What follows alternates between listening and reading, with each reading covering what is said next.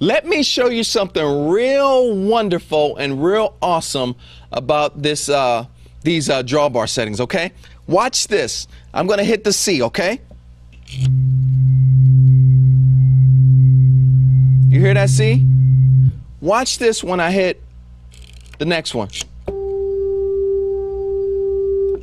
What note is that?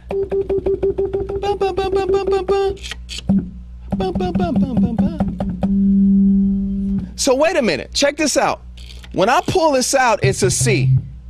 When I pull this out, it's a G. Okay? So when I pull these both out, I'm playing a C and a G at the same time.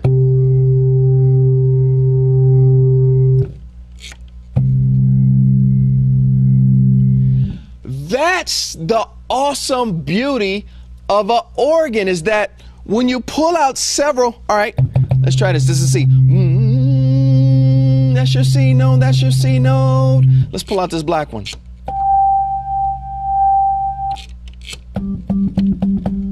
That's a G.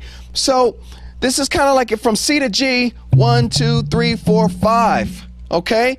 That's actually a 5. So it's giving you octaves of fives, well, 5 from the C, or you can say 4 from the C if you count the D, 1, 2, 3, 4, or 1, 2, 3, 4, 5. It's giving these magic fourths, okay?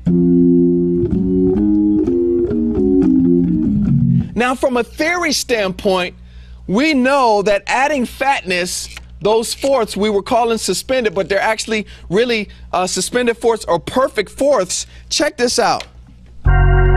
And let's get a better.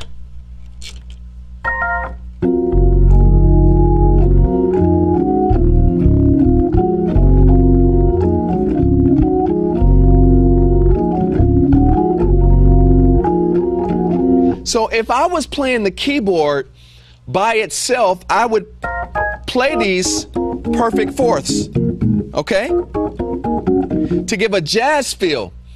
The organ already did that for you.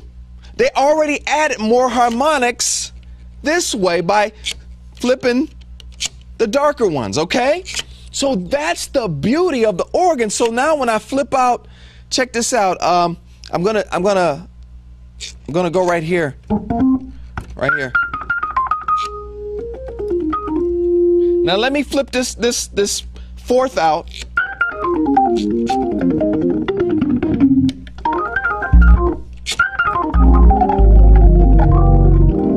So that's the beauty of an organ, is that it already builds in those fat chords you would normally do on the keyboard. They're built into the harmonics.